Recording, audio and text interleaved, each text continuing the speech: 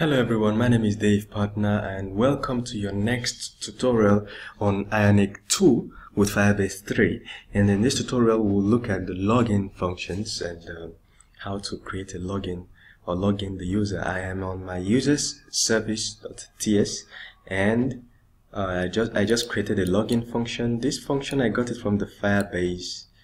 I got it from the Firebase documentation and I modified as for Ionic. So when you get to the Firebase documentation and you click on guides and you click on authentication, you click on web, you click on password authentication, then you move to the right, you scroll down a little, you click on sign in user with an email address or password. So that's where we are right now, and this is the function that I just copied, sign in with email and password. This is what we did, and we kept this for the other part.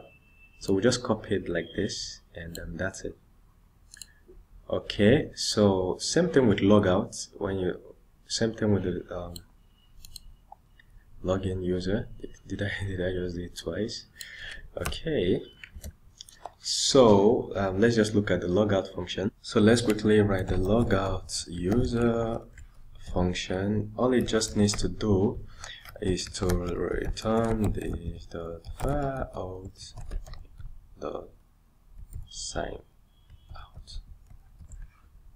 So here we can do any redirection and whatever we need to do, or pop-up or whatever. Okay, so to log in a user, we've done this. We'll basically go into a function. We'll go to a HTML page and be sure that the user's login function is called submit login. Then we go to a login function and see if we have a submit login. Here is where we'll do a sign in function. So basically, because I am a very lazy person, I will copy everything here in the sign up function that we have. Now I'll copy it. I'll go to the login function, login, and I'll paste everything.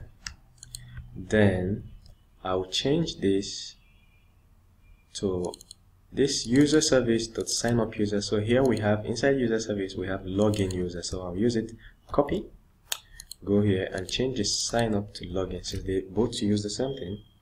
And of course, once user is logged in, we redirect. Great. And once if there is an error, we should show a pop-up showing an error. And instead of using the normal JavaScript a lot, I want to use this opportunity to introduce you to an amazing pop-up in Ionic. So you go to Ionic and look at Ionic framework docs v2. That's the URL for version 2 documentation. Then we'll go to alerts and see what alerts can give us. We'll go to components, click on components, and we have a whole lot of components. And then we'll go to alerts. And this is a wonderful opportunity to show you an aspect of the Ionic framework documentation that most people miss. These are components, but then they have APIs. So each component has an API document. Each component you click has an API document. So the API document kind of gives you a more in-depth view of how to use the component. So you can right click and open in a new page. So this is how to create a pop-up, and this is an example. So you basically scroll through your page and find the correct example. No, this is not what we're looking for. We're looking for alert. So we come here and look for we're looking for something like this. If there's an error, you show the person error and give the person the error message and click OK. And they have given the code for it. That's a basic alert. So if we come to basic alert, this is how to implement it. If you go to demo source here, it will take you to the Ionic GitHub account, where the code that actually produced this one that they used in the example, you will see it in GitHub. So I can right click and open in GitHub. And of course, like I told you before, you can always check out the API docs for any component you're checking out. Always check out the API docs. There's always more in-depth explanation in the API documentation. So I'll open it. So let's just take a look at the Git. Oops, unfortunately for not found, but you can, I've always used them, so you can, I don't know why it's not found at this moment. Maybe the link is broken. So this is alert. You can always, in the API, look at the URL has changed and it now has an API. So always, and they look identical, the API section and the components, they look identical. So always make sure that you cross-check the URL to know whether you are viewing the API or just the components. So as you can see, the API explains more and gives you all the extra options that that the component doesn't cover. Gives you more in-depth explanation. Okay, so we can go to alert. We're back to the component. Look at the URL again. It's now components, no longer API. So we need a basic alert, and this is how to implement it. First of all, you import it into Ionic Angular. So we get to our code and we scroll up and look for Ionic Angular. Look at Ionic Angular. Ionic Angular on top. That's Ionic Angular. So, and we have already imported some stuff here. So what we'll just do is import alert controller. Since we want to use it, of course, the next thing you want to do is basically call it here. So we'll say private Ryan, private alert ctrl. That's the way I define my variables. You can define yours in any way, so we call the controller. Then we can use it actually in our code. So right there in our code, see what we just did now. So in our code, we're going to do this.